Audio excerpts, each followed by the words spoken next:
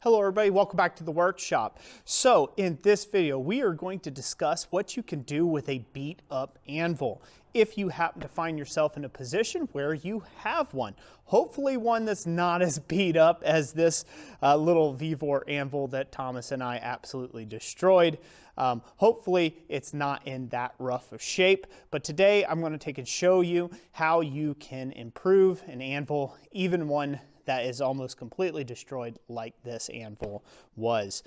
So I hope you guys will enjoy the video. Grab a bag of popcorn and let's get right into it. So let's go over first a few safety things that you're probably going to want to have on hand in order to dress up an anvil. So when dressing up an anvil, you're going to be doing a ton of grinding. So you're definitely going to want to cover your ears with some sort of hearing protection. I've got earbuds in that are noise canceling. So those are really great that, you want to take and have some ear protection on. Obviously you want to protect your eyes. A respirator can be a really great thing as well. Beyond that, you're going to want a nice stiff pair of leather, a leather grinding apron of some kind. This really does help out a ton with you not catching fire from the grinding sparks. You're going to want a good stiff pair, good heavy set pair of welding gloves as well, a nice pair of leather welding gloves. Now I know there's some controversy about wearing gloves with spinning tools and equipment, but in this case, this throws off a ton of heat and sparks and bits of metal when you're grinding away, and it's just better to take and have a pair of gloves, especially if you're not trying to grab the spinning wheel. So keep your hands away from the spinny end and you'll be just fine, and protect your hands from the really heavy heated sparks that'll come off something like this. So that's my suggestion. Gloves, again, I wear them. You don't have to. I recommend them, but you don't have to. Use your own smarts and however you feel comfortable with that. So beyond that, you're going to need some cutting discs. You're going to be needing a stone, grinding stones for an angle grinder, because all this work is going to be done with an angle grinder, a 4.5-inch angle grinder, by the way.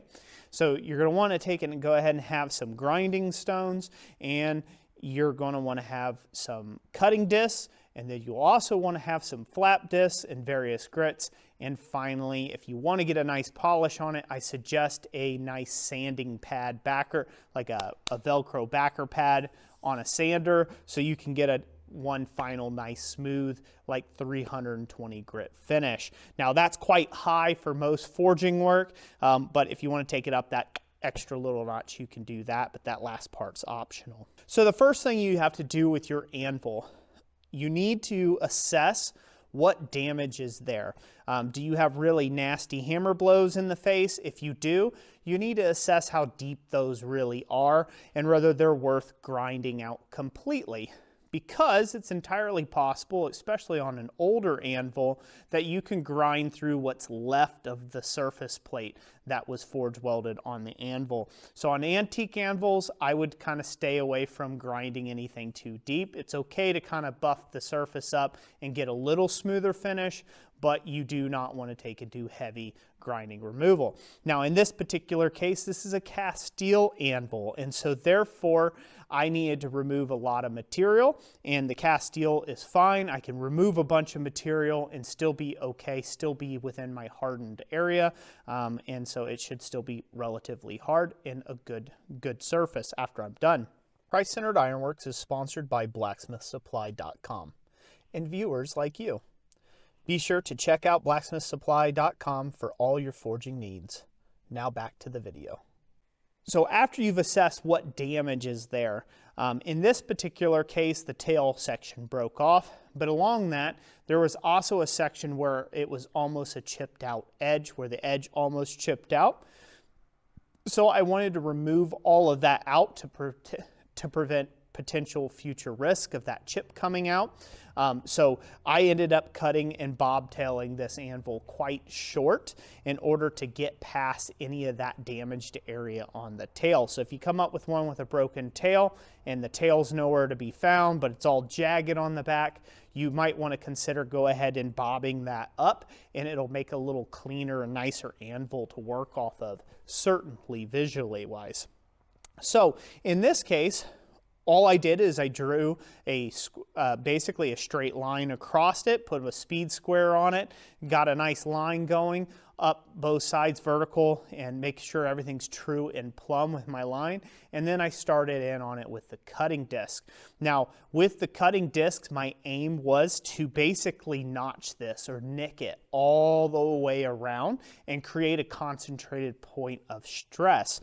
And so what I did is I cut in probably 3/4 of an inch on the sides, and then across the top I went to just a little over halfway through the actual tail section of the anvil. Now this is a real handy thing you can do with higher carbon steels, is you can actually get a stress riser formed by creating a stressing point by nicking them, and then you could take and hammer on it and it'll crack through wherever that's at. Just like stress risers and anything else, if with that concentrated stress point, when you whack on it, it has a tendency to split and crack right in line with wherever you might have had little spider cracks or fissures.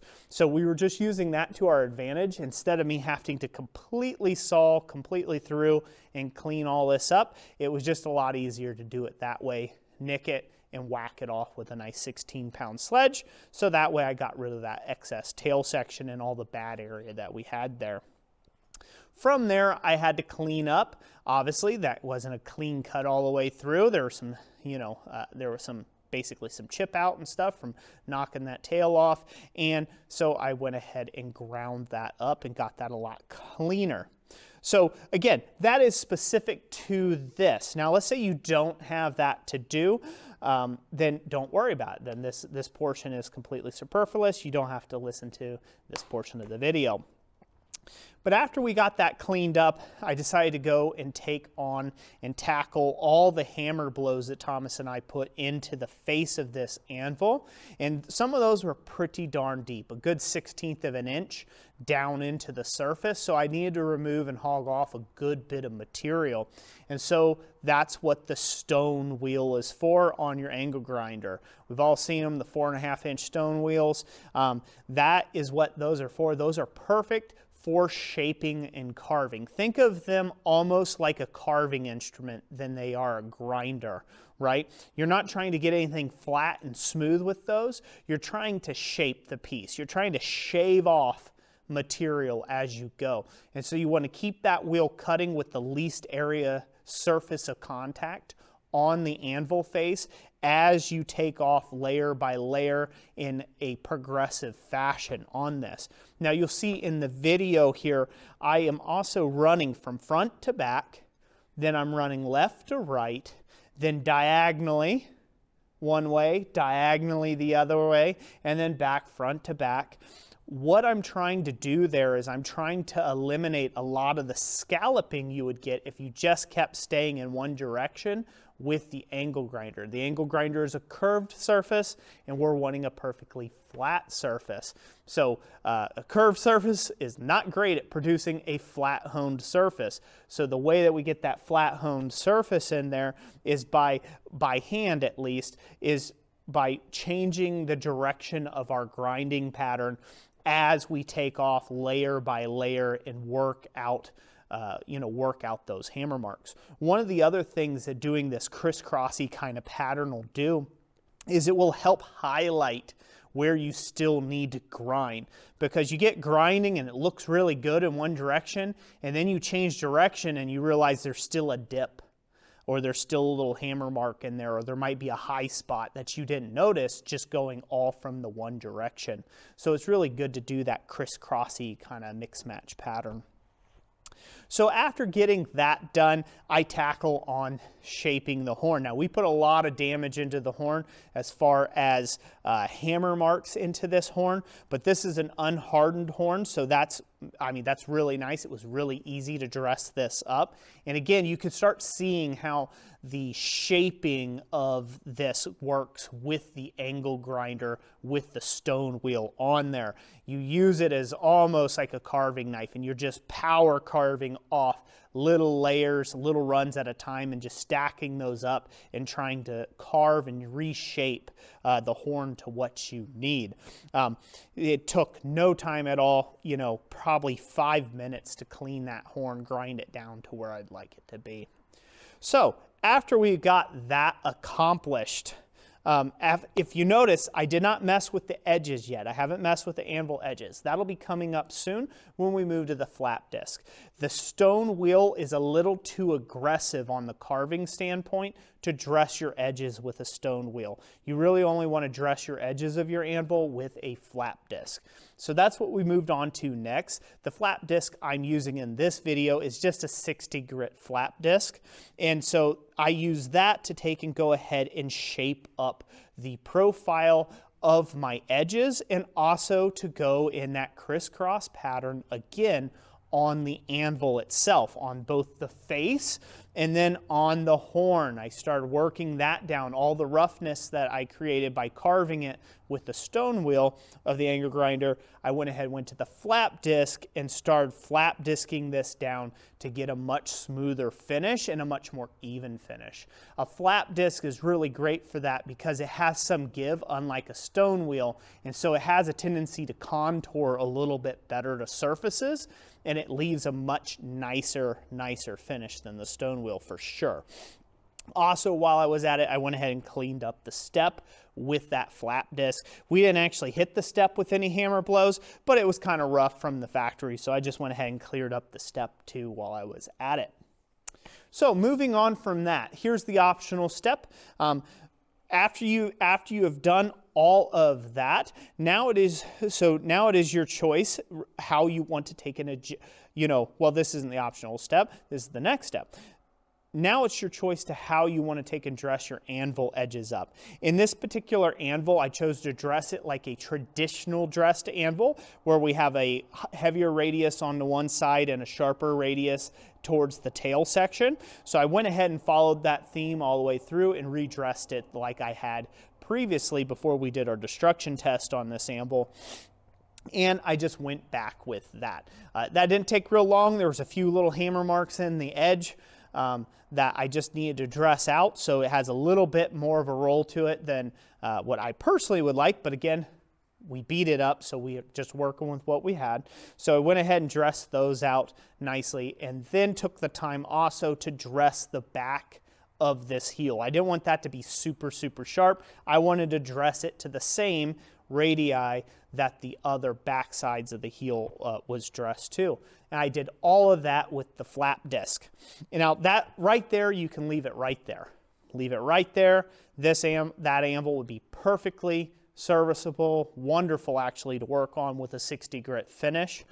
I decided to take it to that extra little bit of a level by throwing on a 300 grit sanding disc on a flat backer pad and really leveling out and going across the face of this anvil and getting it kind of polished up with that 320 grit. And I also did the horn as well, just to shine it up there and make it look like a new penny. And again, that step is really optional. You have to dress the anvil to your own taste. Sometimes if you get these anvils too polished up, your steel has a tendency to kick around and really slip on you a lot. So having a little bit of surface texture in your anvil is not a bad thing. Sometimes it helps the steel kind of stay put and grip. If you don't believe me, try polishing up a piece of like a hammer face on one side and use it as an anvil just as a test, and try to whack around on a piece of steel and then leave the other side rusty and forge on it, and you'll see what I'm talking about that stick. But yeah, so don't go too crazy. I would never recommend anything over 320, and I'm definitely not going to take and polish this to a mere finish or anything like that. It's just not necessary for a blacksmith's work. So that's really about it. You know, I think this will work out all right.